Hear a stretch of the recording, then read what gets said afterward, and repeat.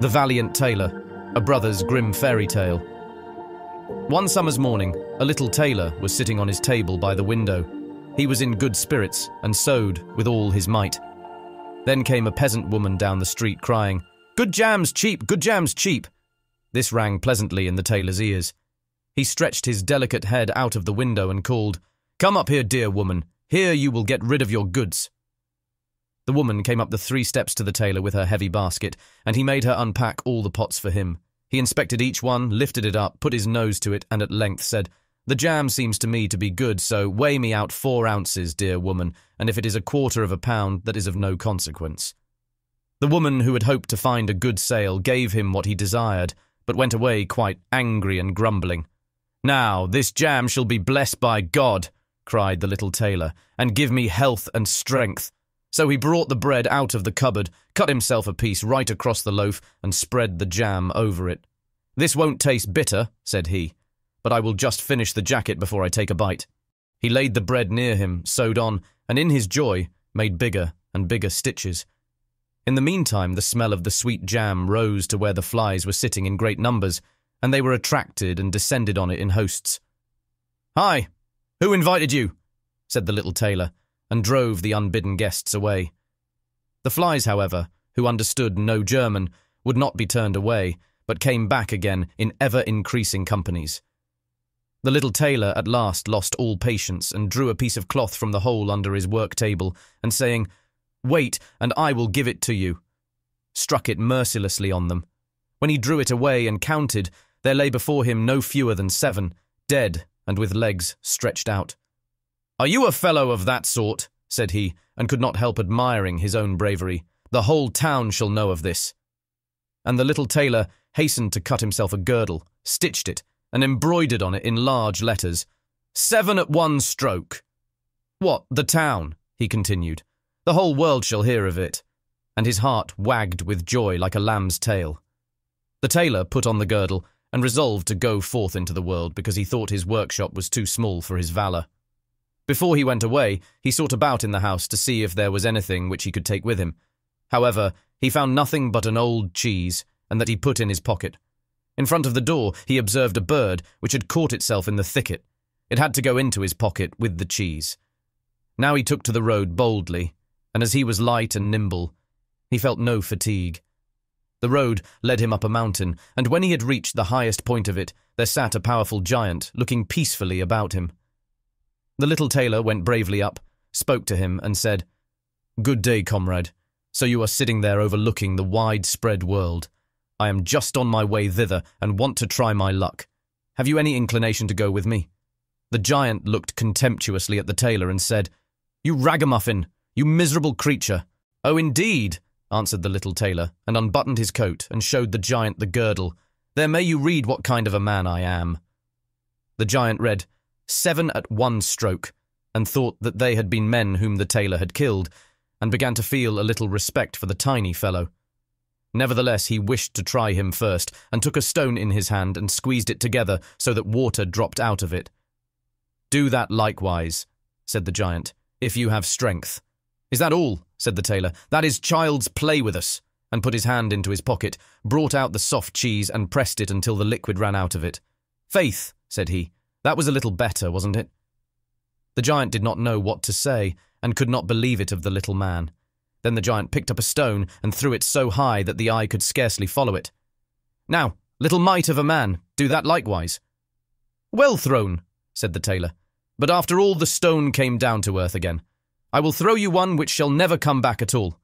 And he put his hand into his pocket, took out the bird, and threw it into the air. The bird, delighted with its liberty, rose, flew away, and did not come back.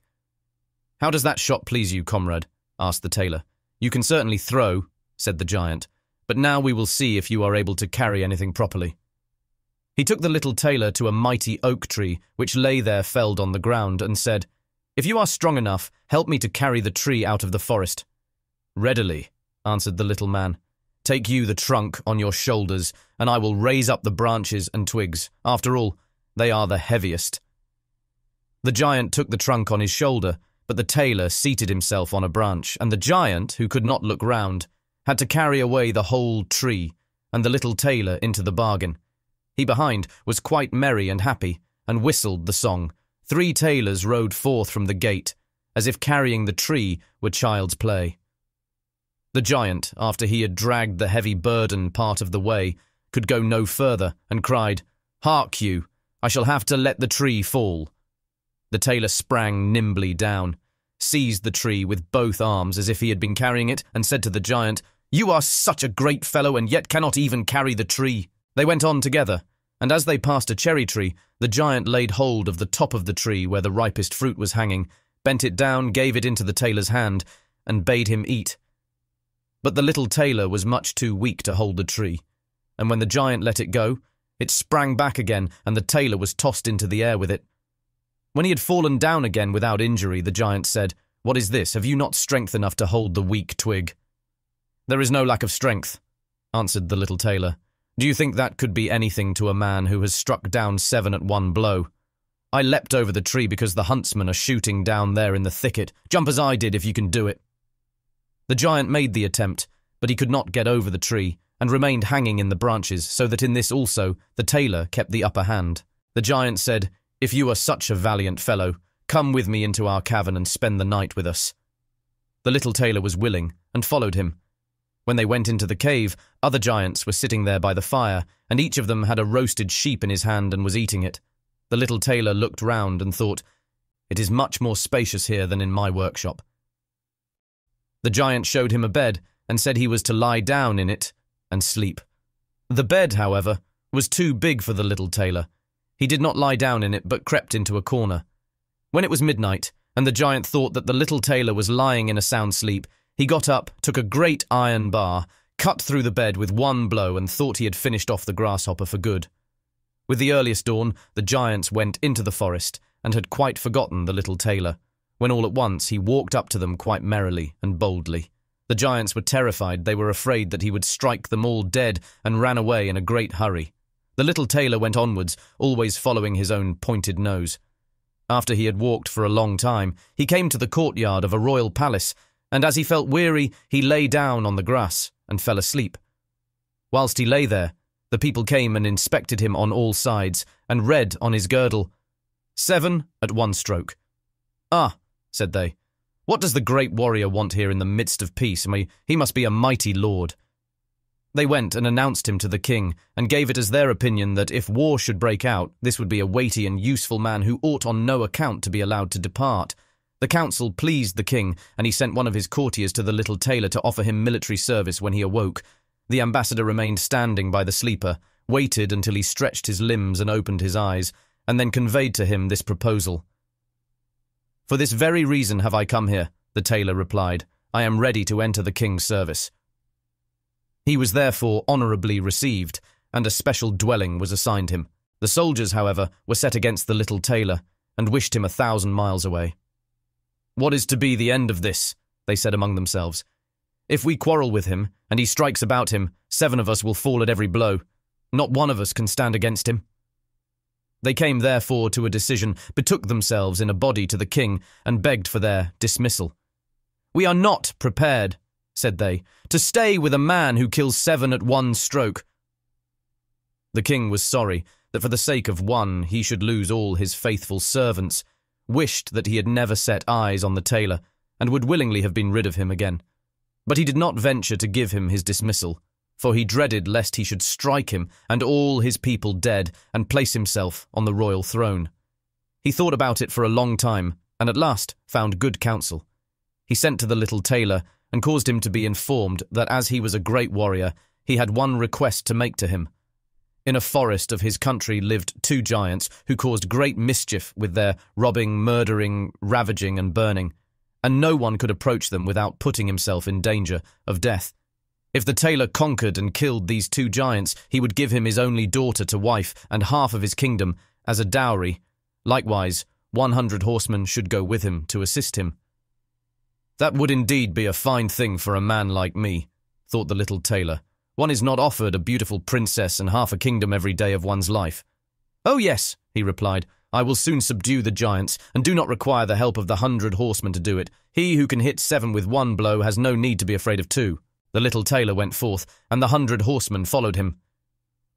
When he came to the outskirts of the forest, he said to his followers, "Just stay waiting here. I alone will soon finish off the giants." Then he bounded into the forest and looked about right and left. After a while, he perceived both giants. They lay sleeping under a tree and snored so that the branches waved up and down. The little tailor, not idle, gathered 2 pockets full of stones, and with these climbed up the tree. When he was halfway up, he slipped down by a branch until he sat just above the sleepers, and then let one stone after another fall on the breast of one of the giants. For a long time, the giant felt nothing, but at last he awoke, pushed his comrade, and said, "Why are you knocking me?" "You must be dreaming," said the other. "I am not knocking you." They laid themselves down to sleep again, and then the tailor threw a stone down on the second. "What is the meaning of this?" cried the other. "Why are you pelting me?" "I am not pelting you," answered the first, growling. They disputed about it for a time, but as they were weary, they let the matter rest, and their eyes closed once more. The little tailor began his game again, picked out the biggest stone, and threw it with all his might on the breast of the first giant. "That is too bad," cried he, and sprang up like a madman, and pushed his companion against the tree until it shook. The other paid him back in the same coin, and they got into such a rage that they tore up trees and belaboured each other so long that at last they both fell down dead on the ground at the same time. Then the little tailor leapt down. "It is a lucky thing," said he, "that they did not tear up the tree on which I was sitting, or I should have had to sprint onto another like a squirrel, but we tailors are nimble." He drew out his sword, and gave each of them a couple of thrusts in the breast, and then went out to the horsemen and said, "The work is done. I have finished both of them off, but it was hard work. They tore up trees in their sore need and defended themselves with them, but all that is to no purpose when a man like myself comes who can kill 7 at one blow." "But are you not wounded?" asked the horseman. "You need not concern yourself about that," answered the tailor. "They have not bent one hair of mine." The horsemen would not believe him, and rode into the forest. There they found the giants swimming in their blood, and all round about lay the torn-up trees. The little tailor demanded of the king the promised reward. He, however, repented of his promise, and again bethought himself how he could get rid of the hero. "Before you receive my daughter, and the half of my kingdom," said he to him, "you must perform one more heroic deed. In the forest roams a unicorn which does great harm, and you must catch it first. I fear one unicorn still less than 2 giants. 7 at one blow is my kind of affair." He took a rope and an axe with him, went forth into the forest, and again bade those who were sent with him to wait outside. He had not long to seek. The unicorn soon came towards him and rushed directly on the tailor, as if it would gore him with its horn without more ado.